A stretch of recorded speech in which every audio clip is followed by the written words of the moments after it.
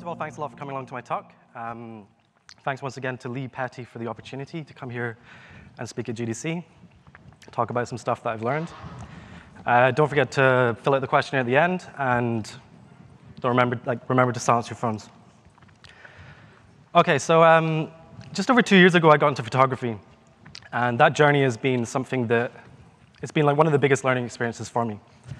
One that helped me kind of grow as an artist, one that helped me get out of my comfort zone. And in that process, I learned about art direction, the technical side, and also things like marketing. And I really became curious how far I could push that. And that's kind of what I'm going to talk about today. When I think back to when I was a kid, I was 10 years old, and I really wanted to be a game designer. My favorite game was Commandos Behind Enemy Lines, and I wanted to work for IDOS. I would have killed someone for a job there. I wanted to live on the moon, and I think I had at least have a futuristic sports car, which is pretty ambitious. But by 18, that dream was just gone and dead, and I really didn't know what I wanted to do. So I had this kind of high school report that basically said I was struggling in class, and I was just super quiet. And so I took a year out after high school because I really didn't know what I wanted to do. I felt kind of lost, and I turned to video games as a way to escape. And so I played so much World of Warcraft, and it really helped build my confidence in a weird way. It taught me about communication, teamwork, and leadership. And I would lead raids of 40 people. I'd sitting in my bedroom when in reality I couldn't even talk to someone face to face.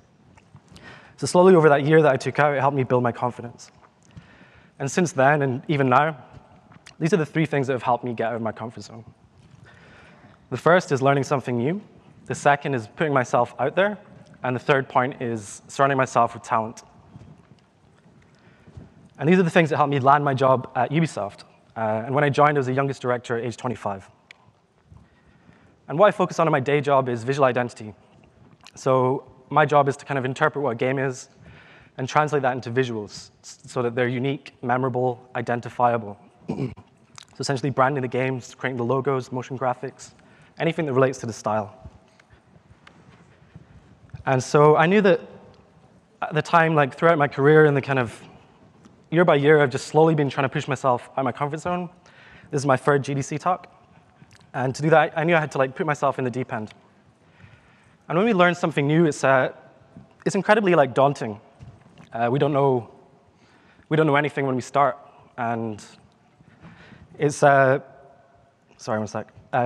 Artistically, creatively, we try and think of things that can help push us forward. So for me, that one thing that I'll talk about today is my photography. So believe it or not, these are actually the first photographs I ever shared online, which is kind of funny because it's the thing that I love about photography. We take pictures of stuff we care about. I just happen to love dogs. And when I started taking pictures on my iPhone and when I started to travel, I moved from Scotland, then to England, and then to Canada. I would start to travel a lot, and I never really left my hometown. So I started to just take pictures on my iPhone, never really shared them, and I kept a private Instagram where I think I had 10 people. I think one of them's here. So a very small audience, and that's because I just felt this fear, these anxieties of they're not great photos, they're not anything special. But I was documenting my life and enjoying it. And so everywhere I'd go, the biggest learning experience was understanding how the architecture, just how the cities in general had different moods and different vibes. So I'd go to places like LA for E3, do press stuff. And yeah, just a huge, important learning experience. And as I got more and more into learning stuff, all of my shots on my iPhone, I would just take my iPhone everywhere, and every day I would just start taking pictures. And the more and more I learned, the more and more I wanted to get better at it.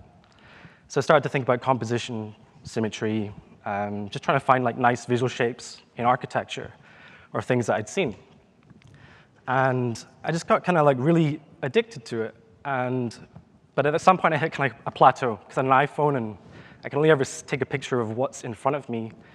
And I wanted to kind of push that further, so I ended up leveling up.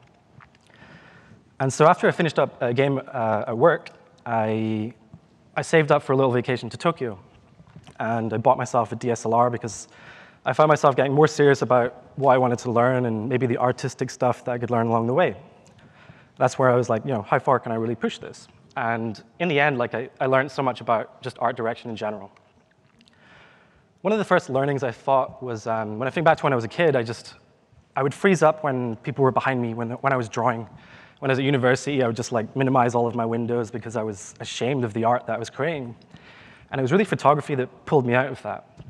So the question I would ask is like, we spend so much time on our art, whether it's a game or maybe it's your music, any of this stuff, and how much time do we actually spend making sure that people see it? Because to me, at the end of the day, it's about like creating art that connects with people, and we get to share our vision and the stuff we care about. And it wasn't really until I captured this one image that my mentality changed, because every picture that I'd taken before was merely just like documenting places I'd seen, stuff I'd ate, dogs that I saw.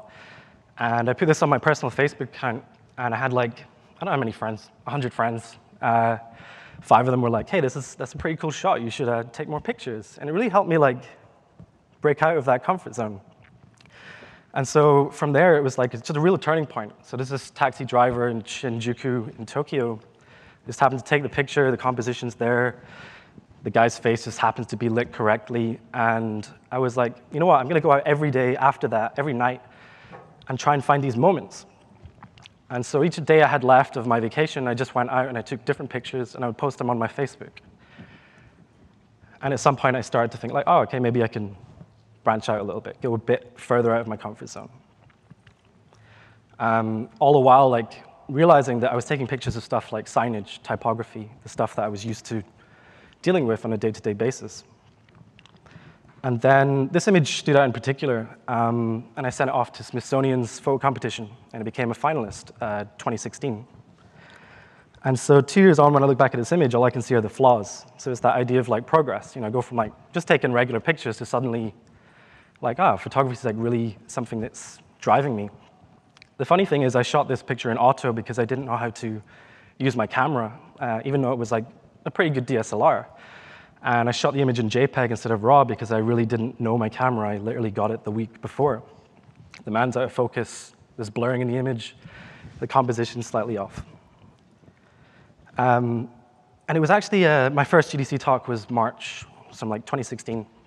And I just came back, I did my first talk, and I felt kind of like, I don't know, like a little bit of a buzz. And so I was like, you know what, I'm gonna put my work out there, because I spoke to like people randomly. At this point, no one had seen my stuff. And so I sent it off to Kotaku. Just because people encouraged me to do that. And one of the biggest learnings I think about in my day job, actually what I focus on is really marketing art, or like something that's going to summarize what a game is so people remember it and it's identifiable. One of the key points I would give off to someone would be to create a press release. As artists, developers, whatnot, we already have this body of work that we're just kind of sitting on, and I got into that mentality of just like, why not just put it out there? So gather like 5 or 10 images of the stuff you have, write a little bio about yourself, and a little description about what the work is, and include your links. Best case scenario, someone is going to share that, and it's going to go further than your own network. Worst case scenario, nobody replies, but you already have that work, so you just send off the email and see where it goes. And then it went online, and over that period of the year, went up on all these websites, which is crazy because it was just a vacation picture that I took that kind of inspired me to keep taking more and more. And so at this point, I did my vacation, whatever, went back to my day job, and I wanted to get better at photography. So I started taking photos every day, slowly and surely, learning more about how to operate the camera, learning more about the technical side. If I was at work, I'd go out on my lunch break and just go with other people who were photographers. They would teach me all of the different ins and outs of how the camera functioned. On my weekends, I would go out at night and just practice. Even when it comes to events like this, I'll message people and say, hey, does anyone want to go take pictures? So I set myself like little mini tasks to make it manageable. Like maybe it was like how to capture movement, how to freeze time, how to get closer to subjects, because as someone who's kind of awkward, I just never did it. And to do that, I knew I needed to kind of level up my gear, so I reached out to Canon, and they were able to loan me a bunch of different stuff. So I thought about the areas I was lacking in, just so that I could become more comfortable with those kind of things. And I keep training my eye, like simple shapes, symmetry, that kind of thing. And at some point, I realized that I had all of this knowledge that I already had within my comfort zone, which was directing style guides, being able to do different styles for different games or products, and I wanted to apply that to my photography. So I looked back at the things I was inspired by, whether it was Akira, Ghost in the Shell, Blade Runner, Enter the Void, and at the time, I'd never really seen photography pushed to that kind of level because it was the point where I saw my photography less like documenting stuff and more like art. So leaning on my skills in graphic design, style guides, I thought about like the use of color, composition, content, in a way to make it consistent, to be distinctive, and so that people would remember it. And so I'd have like more and more pictures where I was thinking about silhouettes, composition. The thing about photography is taught me about patience, like waiting for the right shot. Randomly, these two people happen to go by, and they're like 50-50 split right down the middle, the guy and the girl, the umbrellas, and I was like, there was this kind of stuff that was just driving me. Other times, I'd get a bit more creative because I was learning about the technical side, and I would get flashes with gels, and I would just place them in the streets and kind of wait at the end and take the shot. Almost like setting up my own little fashion shoot on the street, which I don't think people do that. So other times I'll just capture moments, thinking about my composition, nice clean lines and whatnot. And so these are just images and images. So then at some point I started just tagging different musicians or directors, songs I was inspired by. And through that, I was able to kind of, share my work and have people who liked the stuff I was into also get behind it. Things like, if you think about art direction, we think about choosing the right silhouette, even if it was doing logos or it was doing concept art. I was able to kind of look through all my thumbnails and figure out like what was it about the image that would would work. And I posted the image on the right, and I actually took about 2,000 different images on the first half to get to this one image. And I cropped out the stuff that was maybe not in the same fantasy of like cyberpunk or these kind of saturated visuals, and I darkened down the silhouette because I studied a lot of Roger Dean's sci-fi, Blade Runner stuff. And I was able to kind of turn the camera around and readjust myself, reposition myself whilst learning all of these new skills. And then at some point, I started to kind of just play with color, play with mood, realizing that I was capturing some moments that were kind of isolated and whatnot. I'd bring in the audio to link the people, and then I would also just think about what it was I wanted to communicate, using color to do that. And this is all the stuff that I was doing in my day job. So again, I was randomly in Tokyo, and I saw this place just outside of Tokyo, it just looked like Midgar from Final Fantasy VII, and I posted on Twitter, and then a bunch of Final Fantasy fans and stuff looked at it. And so all the while remembering that I never really put my stuff out there, and suddenly I have this confidence, slowly by slowly, to kind of level it up. And this was one of the more recent pictures I posted. And actually, at the time, I looked at classic Blade Runner. I was trying to deconstruct what they did with their color palette, and there was one shot in particular that I kind of wanted to match the feel of. And so going from I want to learn a new skill to here's putting my stuff out there, bringing me out, being able to share my work, one of the things I realized that held me back was all of the stuff I wanted to learn. And being able to get to that stage, I knew that the only way to do it was to surround myself with people who knew it best. And so, again, I just wanted to see how far I could take that. And I started reaching out to different people because really what I wanted to learn about was portraiture. When you do street photography, it's quite like it's just me by myself, often at night or whatnot. It's going around by myself. And the thing I always struggled with was confidence, face-to-face communication, especially the anxiety that I would feel of just meeting somebody new for the first time. And so I sent off all these different emails ahead of the next trips I'd planned, whether it was LA or San Francisco or Vegas, Tokyo. And I had a lot of people reply. And so, yeah, I was able to learn from these people because they'd been in situations where they were already used to posing, and I never had to worry about that. I could see how makeup artists worked. I could see how they held themselves for different shoots, all whilst knowing that I'd never really done that. These are actually, I never shot pictures of people at all before, maybe my nephew at his birthday. But suddenly I just had this confidence, and I accepted the nervousness of I have nothing to lose, so I would just reach out to different people. On the bottom right, you see my message. I go like, love your work. If you're ever in Montreal, let me know. Here's my link. Nothing more than that. Put it out there, and I think it was that mentality of like, today, tomorrow, nothing in my life's really going to change, so I might as well take that step, almost like tennis, and just serve it. And so what was cool is I got to meet these people, and they were really inspiring to me because these are people that all actually had some kind of link to video games.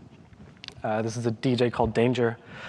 He's actually inspired by one of the, I think it's the Black Mage in Final Fantasy, so he has his mask, French DJ. And he actually did the soundtrack for Fury, which is a little indie game. Great. The other thing is he's a graphic designer, so he designs all of his stage graphics. He designs his logo, all his branding, and handles it all himself. So I was like meeting these people, although I had this camera, it became this kind of device or way that I was able to just meet people and hear about their stories.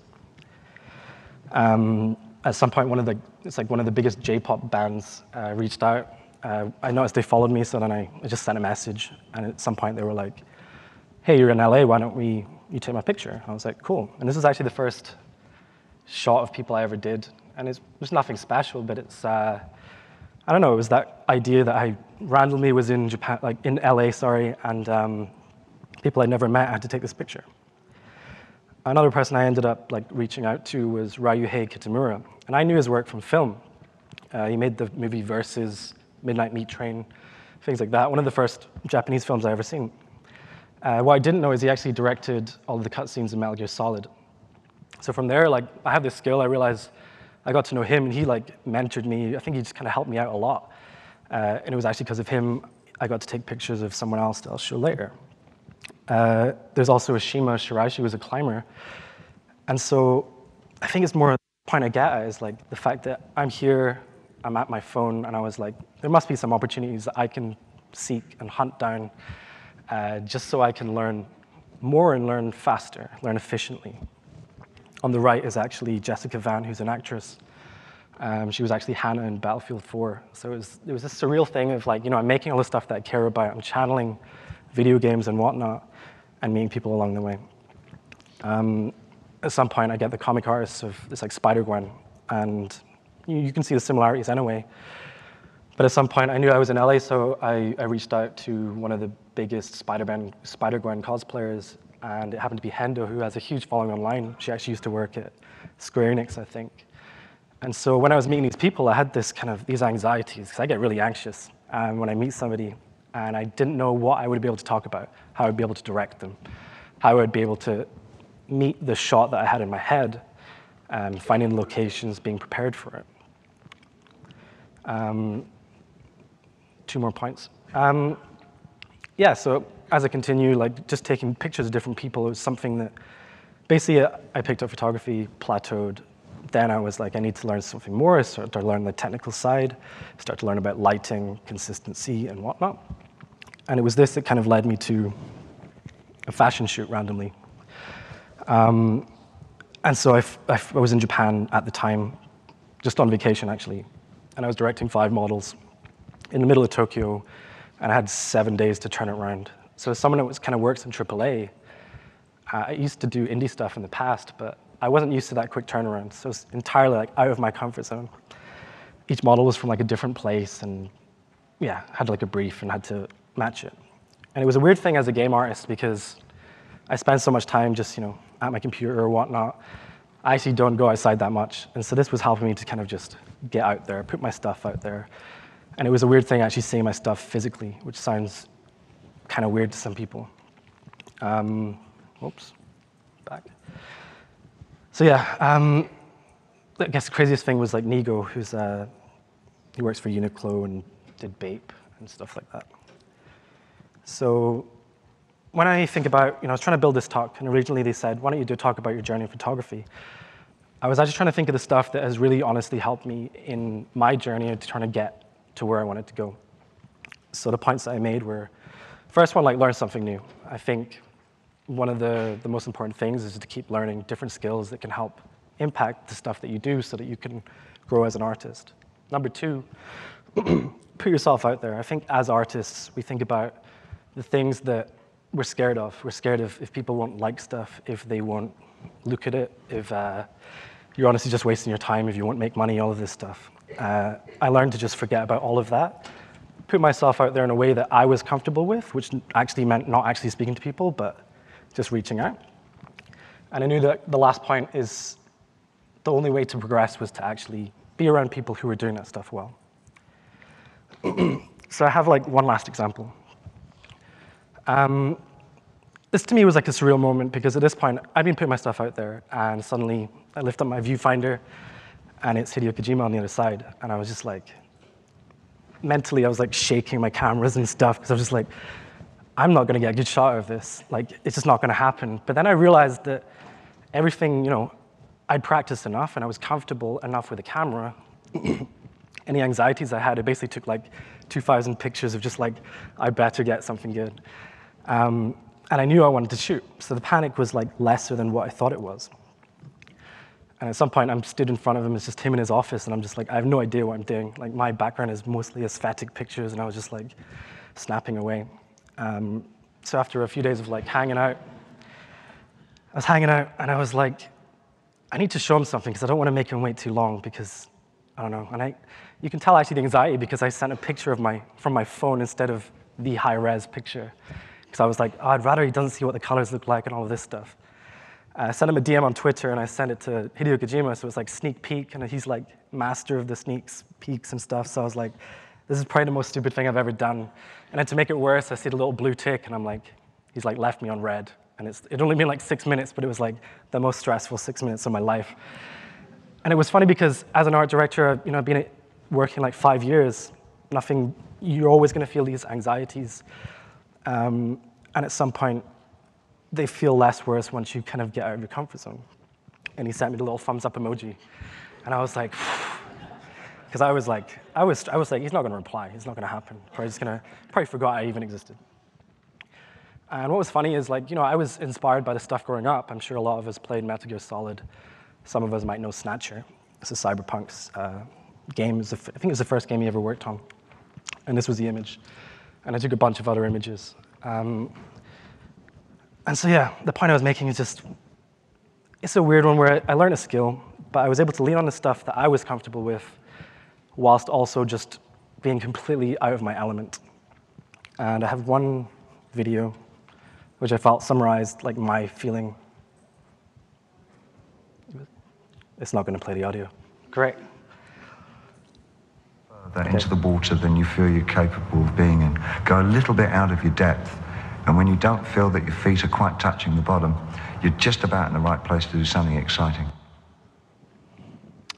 So it cut off, but yeah, it was basically like, if you feel safe in the area you're working in, you need to go a little bit out of your comfort zone, a little bit out of your depth, because that's where you're gonna make the most interesting stuff.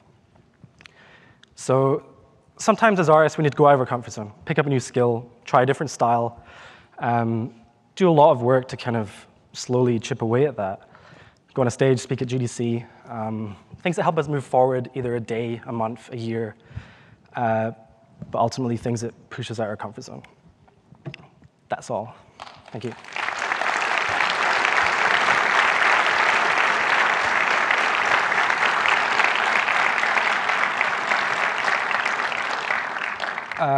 I don't know how I'm doing for time. I can take questions. 5 minutes. Feel free to go up to the mic. Tell me where you're from, what you do. Okay. Hi there. My name is Brantley McCord. I'm an instructor over in Indiana at Purdue University, co-instructing while I'm a grad student. And so where we're at, we mostly try to develop tech artists. And we're kind of in an awkward position because we're mainly an engineering school. So not the best artists, but also not the best programmers yet. And we're working on that. But a lot of my students seem to have a reluctance to make a portfolio because they feel like they need to get their art good enough for the portfolio to show it first. Yep. Do you think that holds them back, or do you think there is a threshold that they should get their artwork to first before they start showing it? So that's a good question. I guess the question is like, yeah, at what point do you feel comfortable with your portfolio enough to share it, and maybe the process it took to make it? For me, I think it was after university, and again after I realized I wanted to move up, I dedicated a lot of my time to working on my portfolio. And I think when you're starting out, one of the most important things is being able to realize what the quality bar is. Me personally, I would go on LinkedIn, I would find all of the artists that were in the area I wanted to work in, and I would actually just reach out to them. And I would say, hey, my name's Liam, I'm just starting out. Would I be able to ask you some questions? And I'd just leave it. I always end with a question in email, keep it brief. They would reply and they'd give me all of this feedback. So I think the most important thing is really knowing where your work is in relation to where it needs to be, so that you can really clearly identify the parts that you need to grow. That's what helped me personally. Thank you so much. Thank you.